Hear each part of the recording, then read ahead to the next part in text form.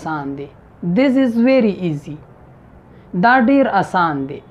او که زه وایم چې دا بیخي د حد نه سیوا آسان دی، یعنی د حد نه هم زیات آسان دی، نو بیا به زه وایم په پښتو کې موږ وایو کنه چې دا کمره تا په خپله جوړه کړې ده، نو په انګلش کې به وایو you yourself made this room، یعنی دا کمره تا په خپله جوړه کړې ده. او که موږ چاته وایو چې ته ډیر زیات ښایسته یې، د حد نه هم ډیر ښایسته یې، نو بیا ورته ویلی شو you are so handsome، یعنی ته ډیر زیات ښایسته یې.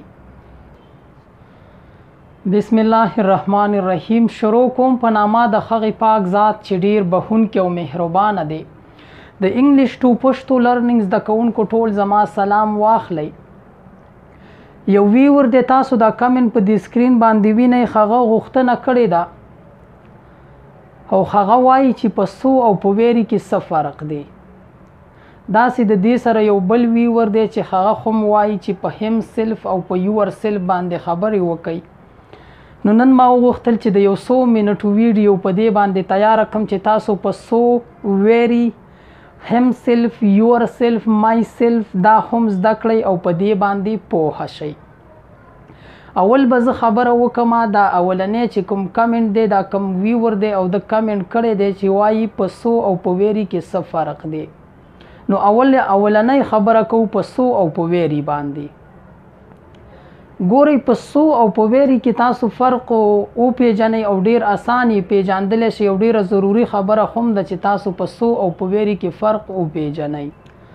فرض که زه وایم چې یو آر ویری ګډ، موږ په عامو خبرو کې وایو کنه چې ته ډیر ښه یې، یو آر ویری ګډ، ته ډیر ښه یې.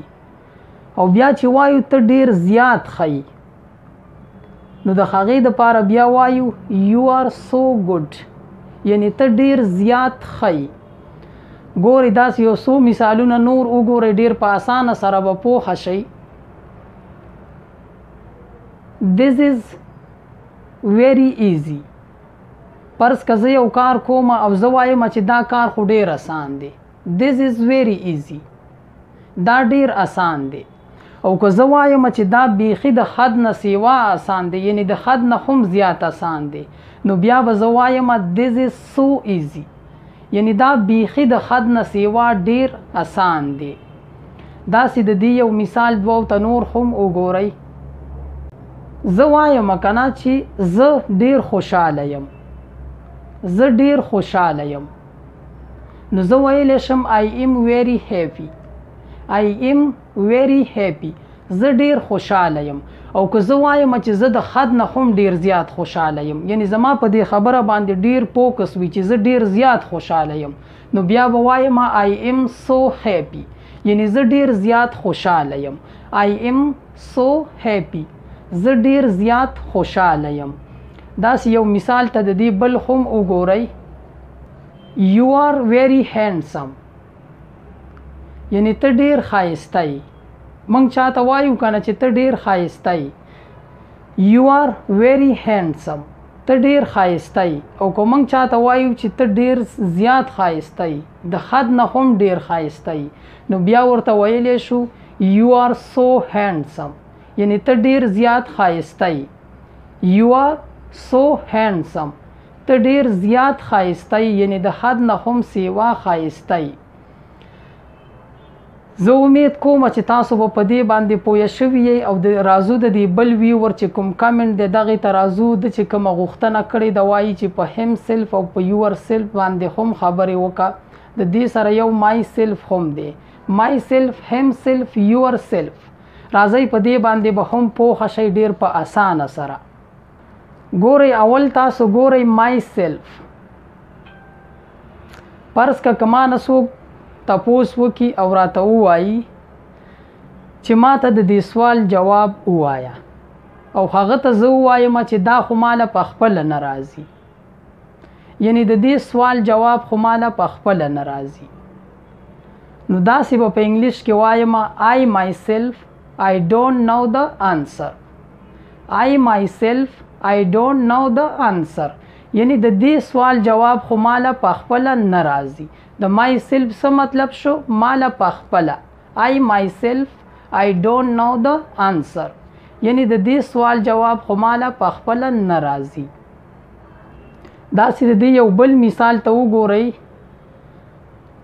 که ما ته څوک ووایي چې هغه ټیچر کلاس اخیستی دی تپوس رانه وکړي او هغه ته زه ووایم چې زه پخپله اوس راغلم ما ته پته نشته دی یعنی زه پخپله اوس راغلم. I myself just came. I myself just came. یعنی زه پخپله اوس راغلم. I myself I just came. زه پخپله اوس راغلم. ګوره یو بل مثال ته د دې وګورئ. زه وایم چې زه د دې کلاس ایډیټینګ پخپله کوم یعنی زه پخپله د دې کلاس د دې ویډیو ایډیټینګ کوم. I myself editing this class. I myself editing this class. یعنی د دې کلاس ایډیټینګ زه پخپله کوم. او ګوره himself ته ګورئ. himself یعنی himself هغه پخپله. The child can't eat by himself. یعنی ماشوم پخپله خوراک نشي کولی. The child can't eat by himself. ماشوم پخپله خوراک نشي کولی. او ګورئ د دې یو بل مثال ته وګورئ. که زه وایم چې دا کمره هغه پخپله جوړه کړې ده. دا کمره هغه پخپله جوړه کړې ده. نو زه داسې ویلی شم he has made this room by himself. he has made this room by himself. یعنی دا کمره هغه پخپله جوړه کړې ده. himself موږ د هغه دپاره استعمالولی شو. him هغه self هغه پخپله. himself هغه پخپله. the child can't eat by himself. یعنی ماشوم پخپله خوراک نشي کولی. ماشوم له به خوراک ورکوي پخپله یې نشي کولی. The child can't eat by himself. ماشوم پخپله خوراک نشي کولی.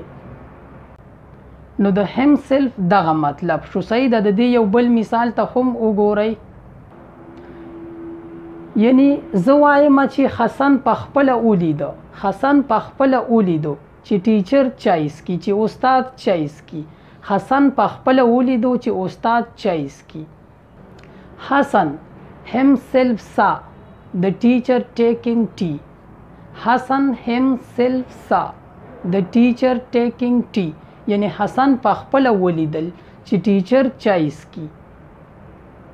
او ګورئ د دې یو بل مثال ته وګورئ. که زه وایم چې دا کمره هغه پخپله جوړه کړې ده. یعنی دا کمره هغه پخپله جوړه کړې ده. he has made this room by himself. he has made this room by himself. یعنی دا کمره هغه پخپله جوړه کړې ده. هم هغه پخپله. او ګورئ داسې موږ سره چې مخکې کوم ټکي وو او yourself. د yourself هم یو مثال دوو ته ګورئ پوه بشئ. ها او ګورئ اخیری چې موږ سره کوم ټکی پاتې شه که نه yourself. موږ خبره کوو که نه چې ته پخپله یعنی ته پخپله یا تا پخپله دا کار وکړو. ته پخپله دلته راغلی. ته پخپله په غلطه روان یې. داسې خبرې چې موږ کوو نو د هغې دپاره موږ استعمالولی شو yourself. تاسې د دې یو مثال ته ګورئ. که تاسو له زه یو مثال درکړم چې دا کمره تا پخپله جوړه کړې ده. دا کمره تا پخپله جوړه کړې ده. نو که داسې خبره موږ کوو نو په انګلیش کې ویلی شو you yourself made this room. په پښتو کې موږ وایو که نه چې دا کمره تا پخپله جوړه کړې ده. نو په انګلیش کې به وایو you yourself made this room. یعنی دا کمره تا پخپله جوړه کړې ده.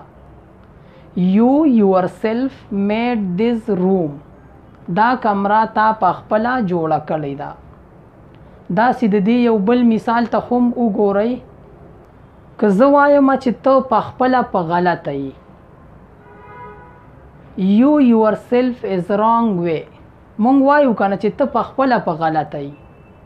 you yourself is wrong way ته په خپله په غلطه یعنی ته په غلطه لار روان یې you yourself is wrong way ته په خپله په غلطه یې زمونږ په دې کلاس کې نن دا یو څو خبرې وي چې موږ وکړلې زه امید کوم چې تاسو پوه شوي یې ما له راکړئ تر د بل کلاسه پورې اجازت او په خپلو دعاګانو کې مې یاد ساتئ او تاسو چې هم چرته یې الله مو ښاد آباد او بریالي ساته